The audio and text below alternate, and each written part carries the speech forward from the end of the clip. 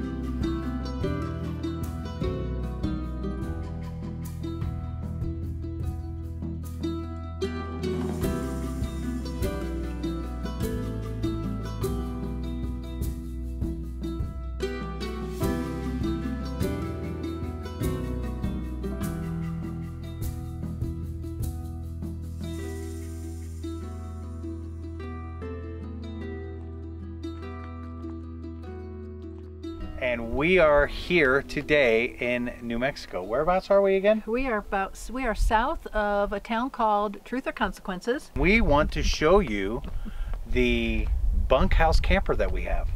This is a 2008 Bunkhouse XL camper.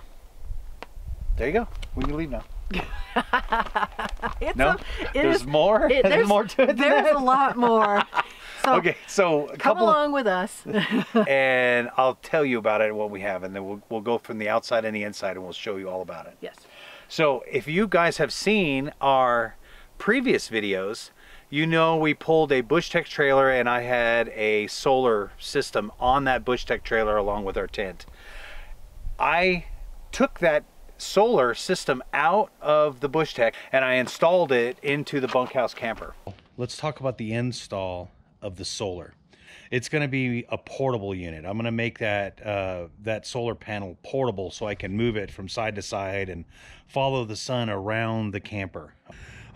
Next thing I'm going to do is going to mount the solar charge controller here with the Bluetooth control. I will mount the inverter held up in this space with the outlets going this way so I can get it up through here. And then I've got a 12 volt a little junction box, 12 volt junction box that I'm going to mount here on the side. Maybe I'll put a hole here that has a door that I can open up and just slide the cable through to plug into the inverter. So inverter on this side, 12 volt junction box down here on this side, solar charge controller here on this side, and then I'm gonna add another battery, another 50 amp hour battery, so I'll have a total of 100 amp hours batteries. I'm gonna put those two here. I'll put a little ring piece here, and here I'll run a rock strap around this side up over like that, and then I'm going to put one here and here, and I'll go around the front so it'll hold the batteries down and everything. I'll tie all the wires up nice and neat up against the side, and then everything will be out, and then I'll have this whole front storage place here for storage.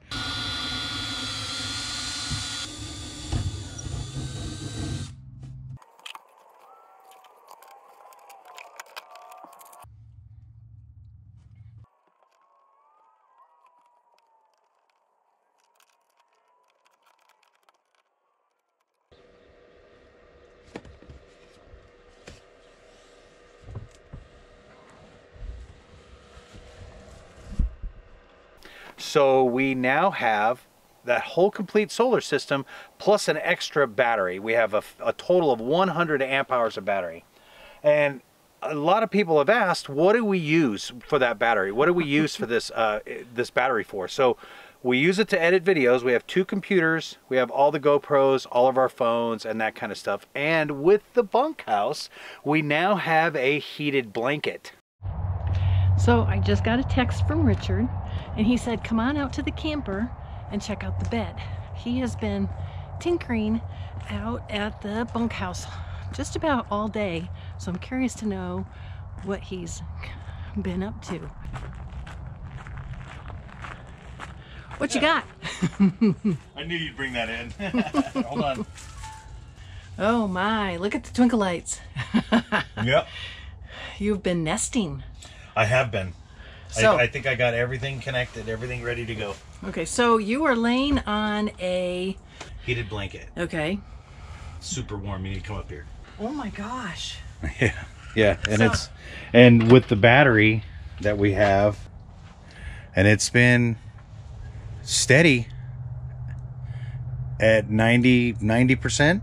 The solar panel's not in the sun. I've got everything on, basically. Okay. I got the twinkle lights on. I'm charging up our speaker. I'm charging up a bright light that we have. I've got the 12 volts power supply mounted and the powering up the bed. I have 110 volt available, so we can charge anything we want.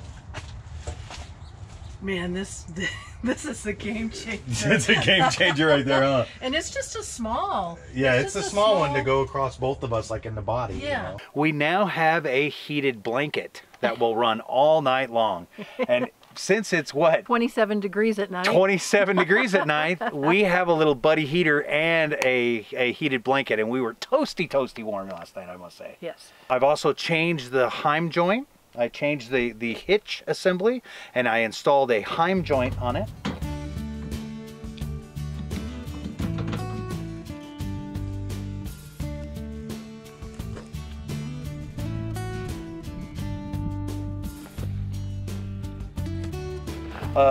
And also, I removed the cooler that was on the Bushtec and mounted the cooler that we had in the front, which is what we use as a dry box now.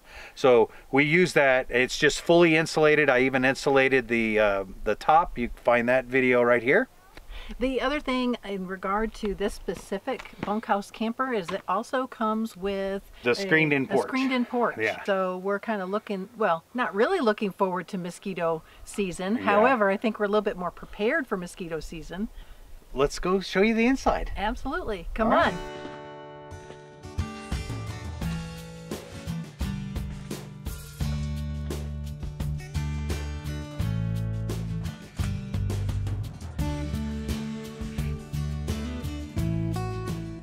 Okay, so here we are on the inside of our screened-in porch.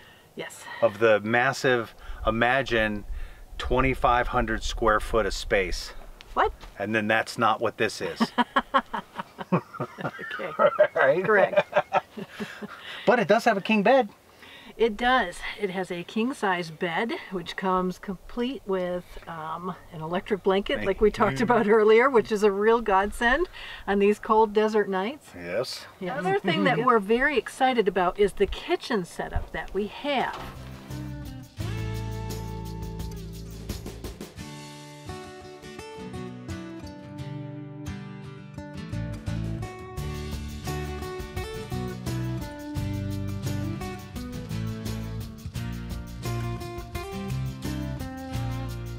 Because if you've watched any of our previous videos, we try to do as much boondocking as possible. And when you're out boondocking, you have to rely on rocks, stumps, How many times have we done? How many times have you been looking for a stump? We gotta find a stump, honey. Yes. Find me a stump. So this season we're going to be traveling around Arizona and Utah and maybe Nevada. Well, there's not a lot of large rocks and stumps in that area. So we decided that some type of kitchen setup would be better for us, not only for a place to put the stove so that we can cook, but also a place where we can prepare our meals and wash our dishes. So last season we had a very small table, collapsed, very compact, that we could carry it with us, but we were always fighting over who got to use it for what purpose.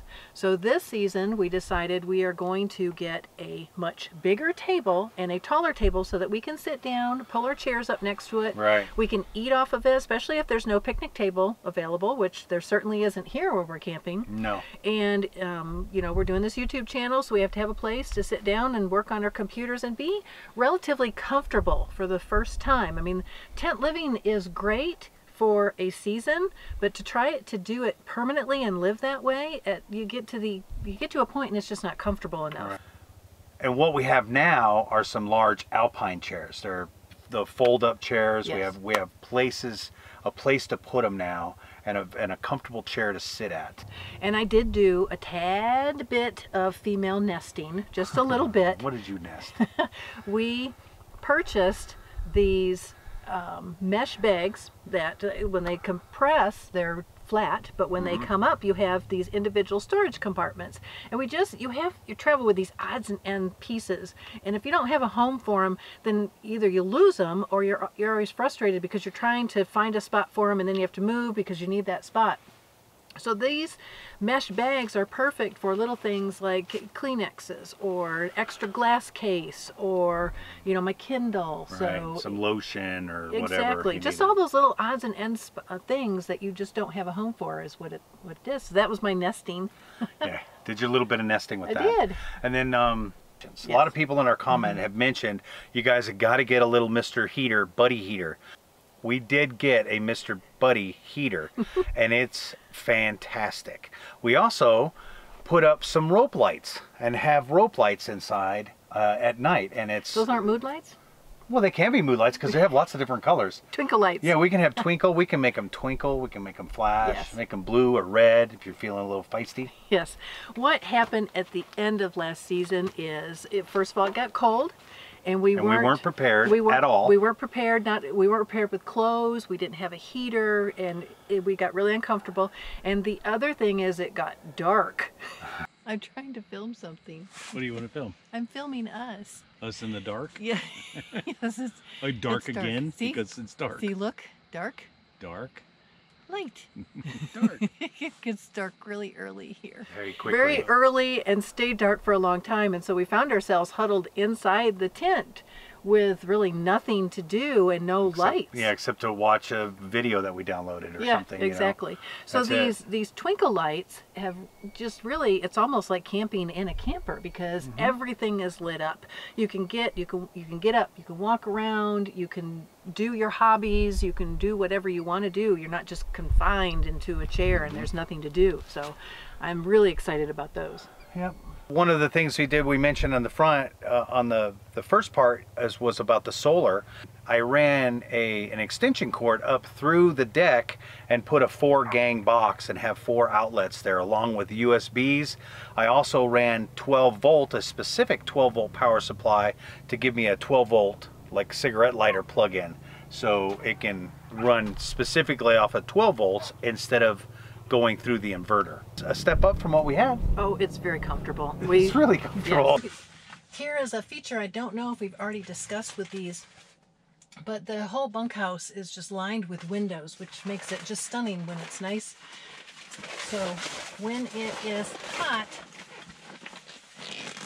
and we want to keep the sun out, that has these shades that we can put up, and then on top of that it has these for at night, which then totally makes it secluded and private. Or you can just open it all up and we've got the screen that lets a nice breeze through when it's really hot. There you go. That's it for now. That's it for now. That's it for now. If you like this video, be sure to give it a thumbs up. Subscribe if you haven't done it already. Yep. We really appreciate everything that you can to help support this channel.